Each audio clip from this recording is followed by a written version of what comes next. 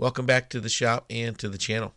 Last week I machined the base for my micrometer stand that I designed in Fusion 360. And this week I want to machine this riser as well as the clamping nut that attaches to the top of it, which facilitates a swivel joint. I am going to machine the riser from this piece of mystery metal, this little 1-inch piece of bar stock that I had sitting on the scrap shelf.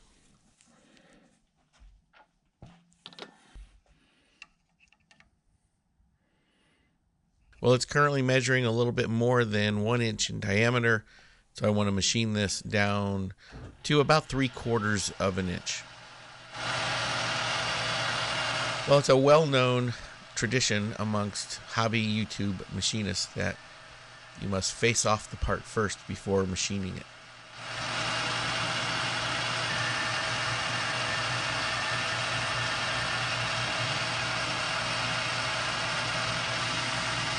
I need to take about 250 thousandths off of the diameter here, so we'll start with a nice healthy 50 thousandths depth of cut. That's 100 thousandths off the diameter, and this must be some type of free machining or leaded steel because I'm getting a really good chip at that depth of cut. So I know it's not something like a 4140, which I usually have a lot more problems with.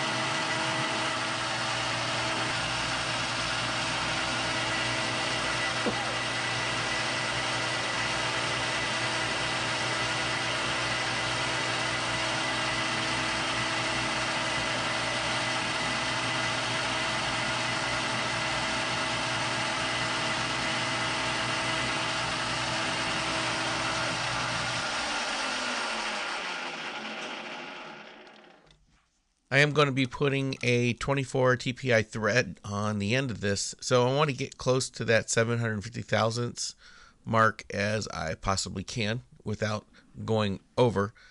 So I'm going to switch this insert out for a insert that's got a sharper end on it, and I'm hoping, the hope is that I'll get a better surface finish.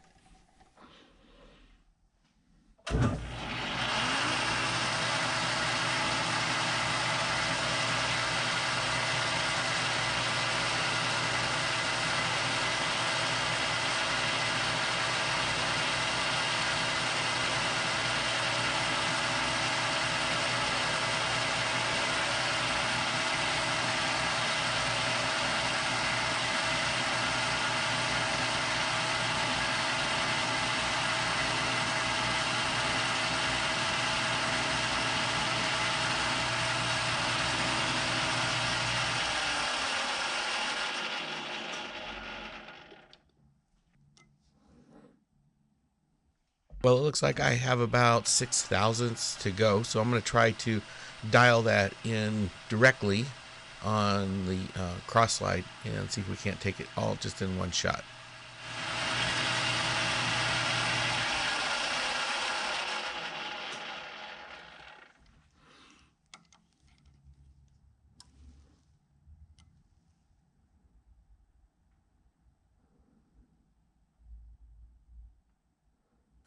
Well, that's really close. I do want to be at 750 thousandths or just a little bit less. I'm about a thousandths and a few tenths off. So I am going to dial that in on the cross slide and try to take about another 1.5 off of the diameter.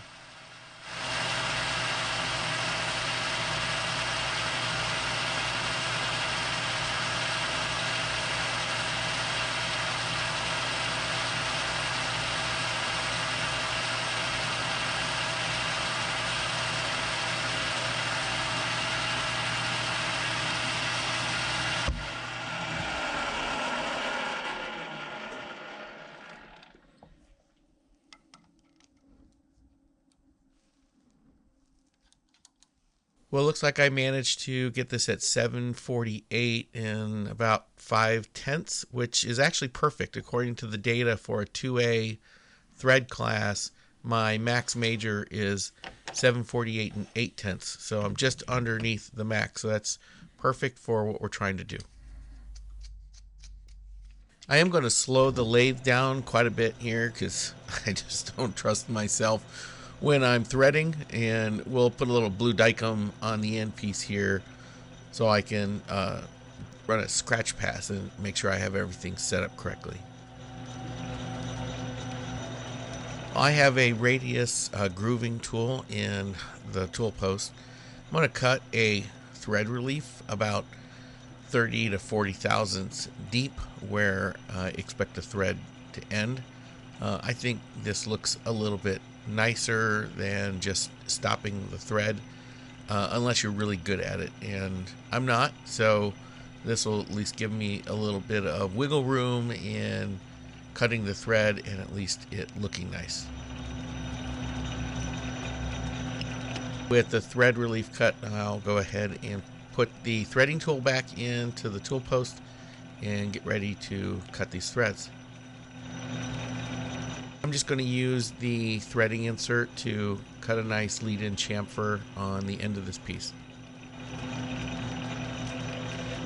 So now I can go ahead and touch off, and I'll zero the dial on the compound, and we'll leave it set right there. We'll engage the half nut and cut a scratch pass.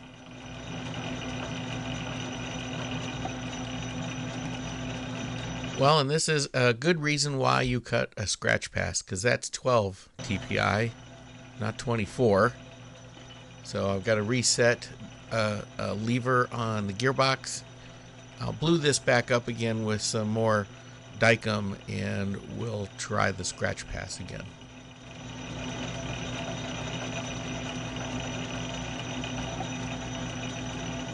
Well, not only does that look better, it is better. So we are now set up for 24 TPI. I chose that thread pitch for no particular reason. I just wanted to cut it 24 TPI, but I learned from other hobby machinists on YouTube to cut scratch passes, and this is a prime example why that's always a good idea. Well, you can't see it from either of these camera angles that I have pointing at the lathe, but I have a dial indicator set up on the back of the tool post on the compound, and I have the compound angled at about 29.5 degrees. My goal here is to cut these threads and to feed in the tool about 27 thousandths of an inch deep. That should give me a full profile thread.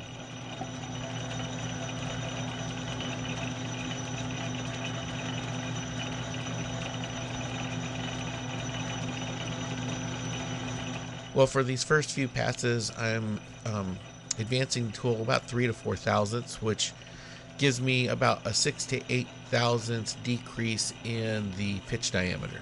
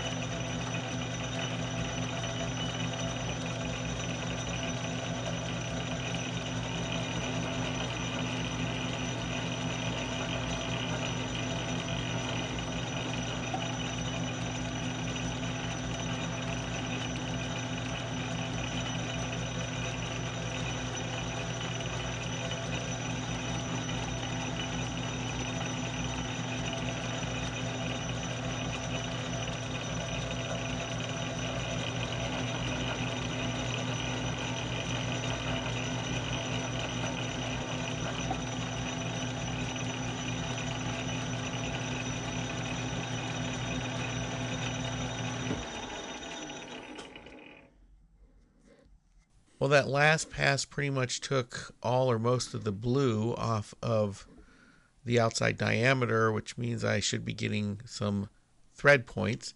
I'm checking this with a thread pitch micrometer.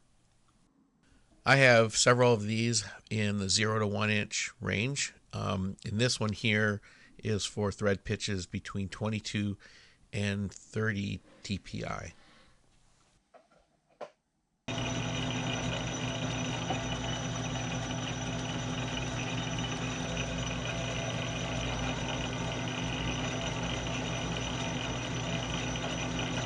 On the fixed anvil, it's actually a split V, so it fits over one of the threads, and the opposite side is pointed, and it will fit down into the valleys. Of course, the trick here is making sure that it's lined up, true across from each other, that you're not, tilted off of one side or the other, which will end up giving you a bad reading. So it's a little tricky in threads of this size in getting it lined up just right, but I find this to be a heck of a lot easier than using the 3-wire method.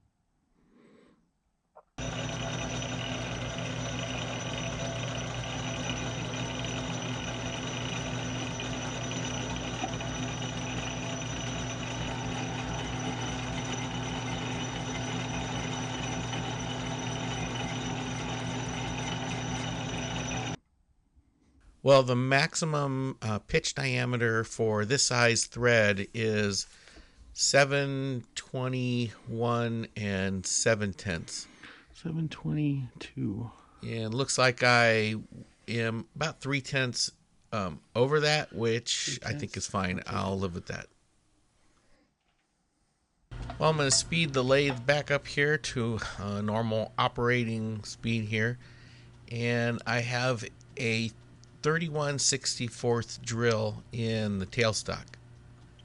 Well, I plan on using a 1/2-inch chrome steel ball as the swivel joint here, and I want to give that ball a more of a coned area at the top of this riser to rest in. So this 31/64 drill bit, I'm just touching the surface until I start to see a little bit of a full round hole, and I really only want to go in maybe 60 thousandths. Well, I grabbed the steel ball that I plan on using for the swivel joint, and I think I want to go a little bit deeper here with the drill.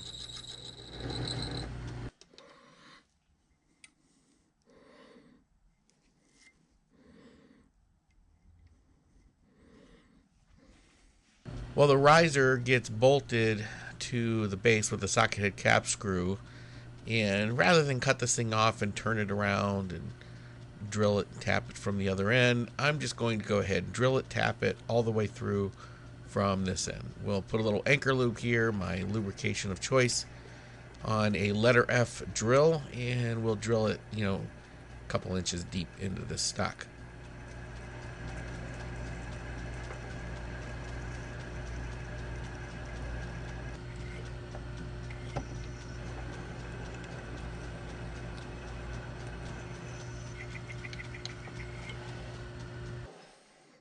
Well, I'm going to go ahead and power tap this thing. So I've got a 5/16 18 TPI tap in the tailstock, but the first thing I'm going to do is slow this thing down. So we'll stop the lathe. I'll put it in back gear, and that'll make this a little safer for me.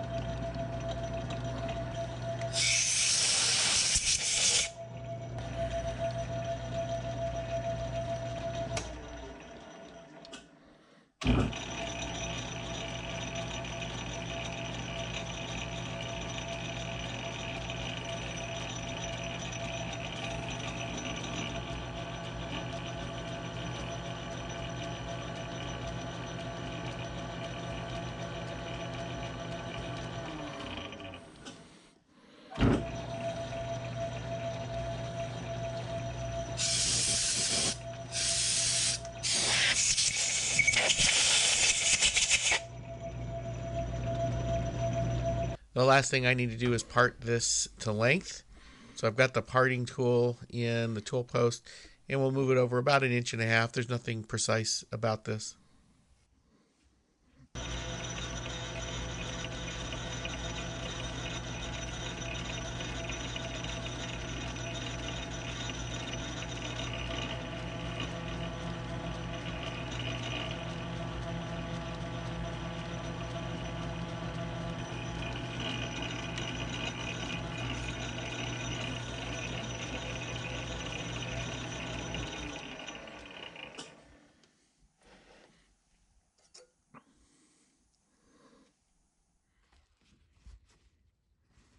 While the lathe operations are complete, I got this little pip on the end of it. I'll use my deburring tool, my hand deburring tool here to try to get that off.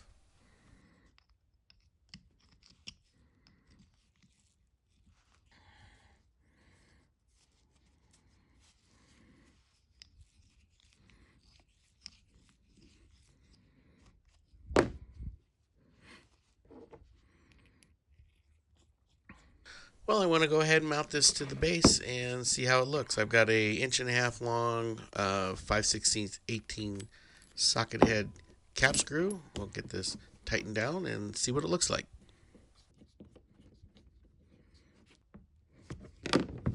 Well, I think that looks pretty good. I think the proportions of the riser fit really well with the size of the base. So I'm really happy that the design is coming across as good in real life as it did on the computer screen. Well, the only thing I wish I would have done different is I wish I would have had a 1/2 inch ball nose end mill. I think that would have made the seat for the ball much better.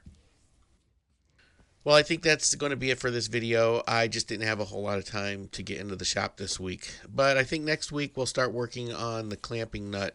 And I think I'm going to make that out of brass, so it should be interesting. As always, if you like this video, give it a thumbs up and subscribe if you're not a subscriber. And a special thanks go out to those who are supporting this channel through Patreon or PayPal donations. Thanks for watching. We'll see you on the next one.